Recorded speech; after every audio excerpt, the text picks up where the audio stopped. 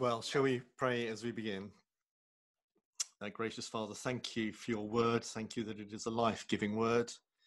And we pray this morning that we would hear it aright to the praise of your name and the glory of Christ. And we ask that in his most precious name. Amen. Well, good morning, everyone. Add my welcome to Karen's. If you're new or visiting us for the first time, or if you stumbled across us, this recording on our website, it's great to have you with us. You're very welcome. If you'd like to find out more about Trinity, what we get up to during the week, I would like to ask any questions about what's said this morning, then please do get in touch. It's easily done through our website. You join us this morning as we continue to look at the Lord's Prayer. We're going to spend a few weeks doing that over the next few Sundays. Why? Well, simply because of the times we're in. For many, they're anxious times, fearful times. Scripture encourages us, when anxious or fearful, to pray. When we're reminded of that and try and do it, though, we soon realise that we don't really know how to. We need help. And that's fine. The first disciples had the same problems and asked Jesus to help them. Lord, teach us to pray, they said. And he did. His words are recorded for us in Luke 11 and Matthew 6, and we're going to look briefly at Matthew 6 this morning. So if you have a Bible with you, will you turn with it to me, Matthew 6, or follow the link that's about to be posted in the chat if you haven't got a Bible in front of you. Last week, we looked at the first few words, our Father in heaven. Today, I want to look briefly at the next phrase, hallowed be your name. What on earth does that mean? And how can knowing what it means help us to pray?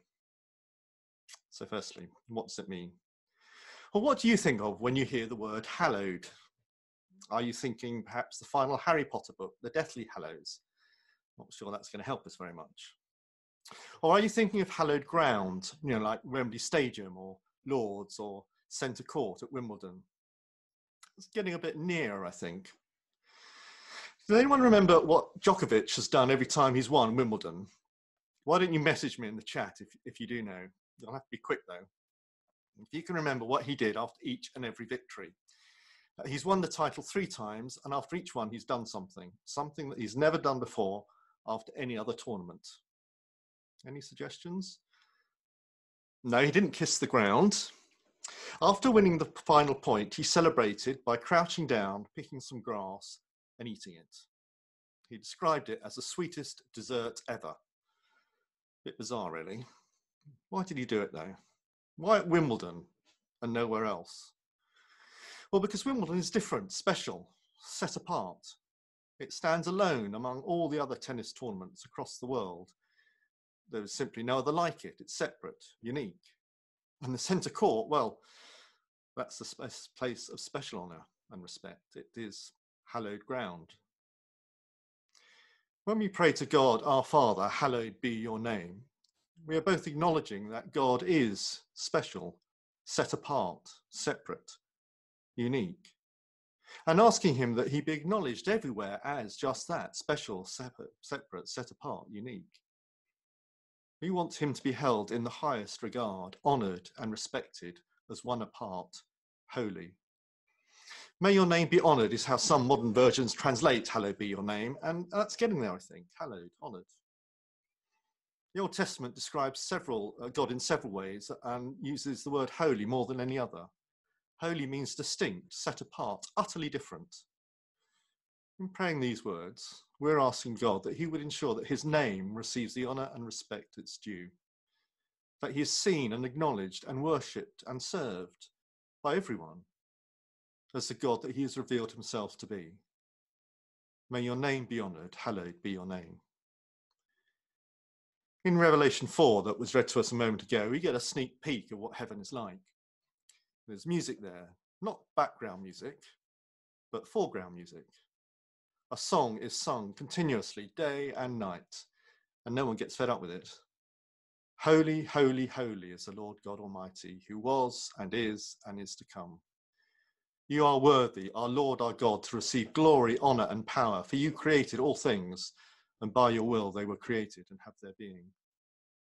As one writer puts it, to hallow our Father is to join in these crowds, delighting in the holiness of God in awestruck wonder. To pray that his name would be hallowed is to pray that others may join in that song, both now and for eternity. If we pray that and mean it, and why else would we pray it? It will not only affect our prayers, but our whole lives, how we think, how we talk, how we live.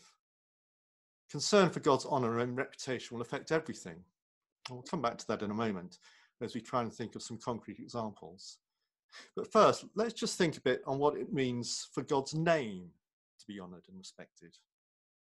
Why is the prayer, may your name be honoured, and not just, may you be honoured?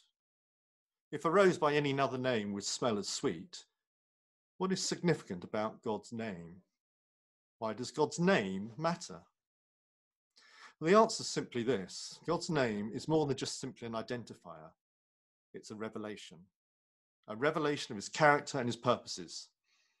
Clarkson, Corbyn, very different politics, but both Jeremys.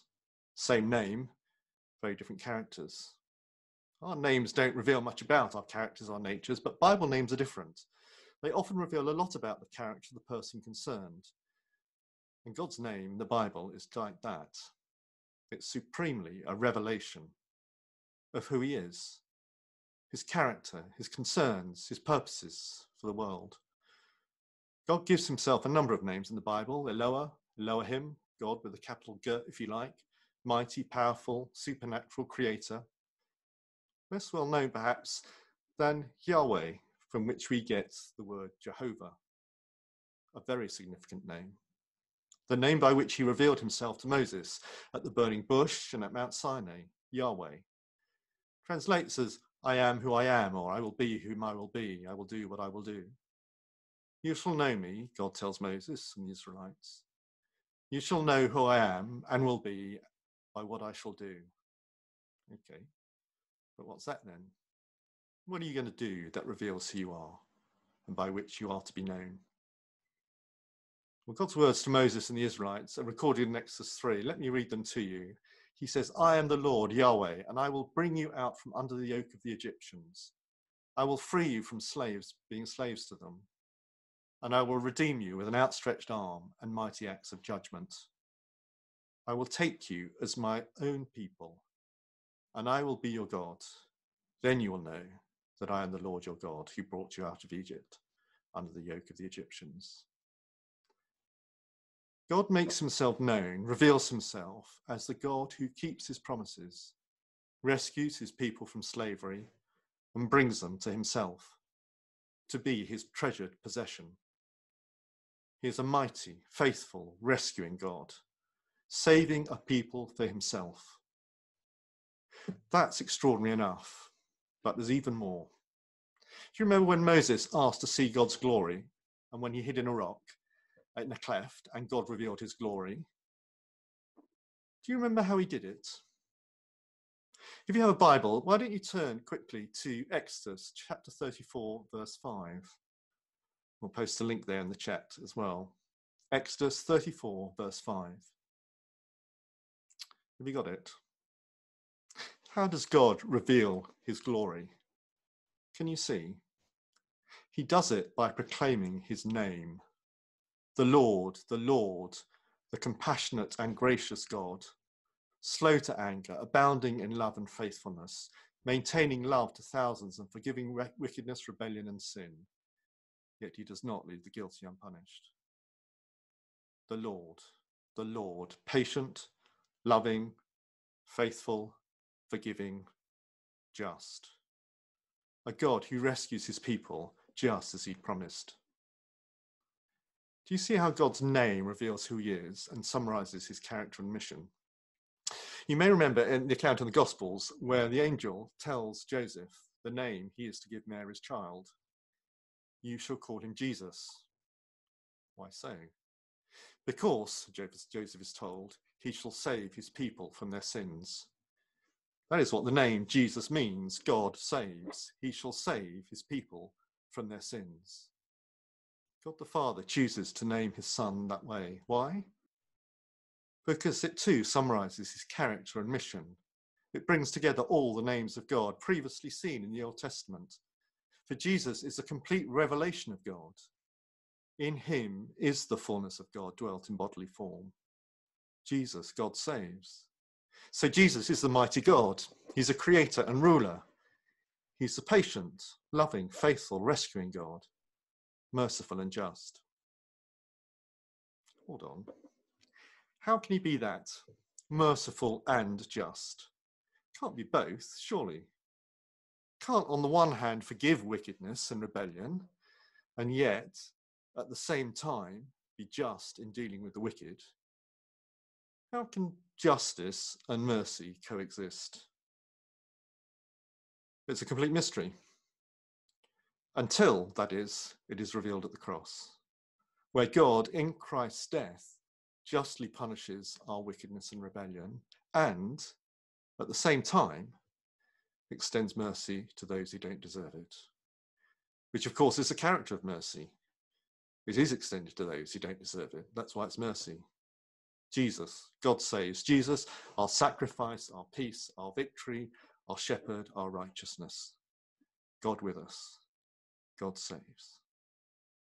So when we pray, hallowed be your name, we're asking God that everyone acknowledges and recognizes Jesus, recognizes God's power to save in him, for everyone to bow before God's anointed, the risen and exalted King. We know that one day that will happen, because God has said it will happen. And as the song puts it, he keeps every promise and his word is true. What he is, he says, and what he says he'll do. One day, everyone will recognize and acknowledge and worship Jesus as King. Until that time, we pray, hallowed be your name. It's a prayer for the universal recognition of Christ's rule, for the evangelization of the world, for the conversion of the world, that people will hear about Jesus, that people will acknowledge, honor, and respect Jesus, serve and worship him in repentance and the obedience of faith. One day we'll be part of that great throng in heaven singing God's praises. And we can and do express that hope and desire in song as we gather together week by week, even if only at the moment virtually online. As a shadow, a foretaste, an outpost of that heavenly gathering.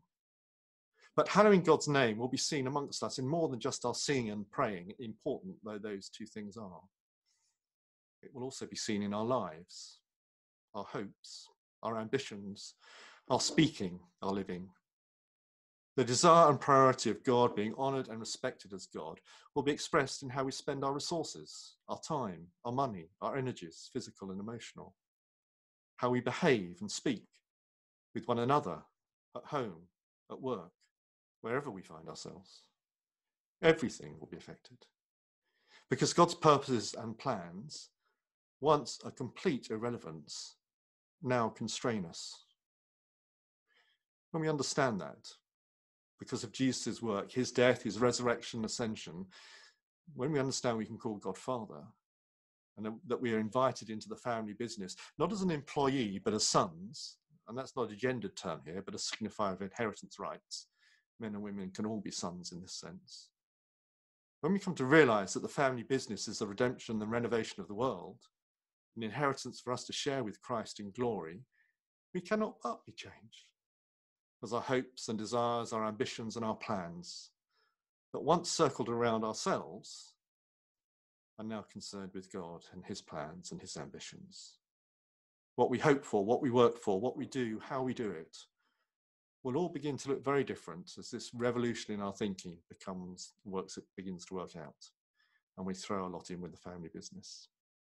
We will be saddened when those invited refuse to join or speak against it, or take the name of our Father in vain.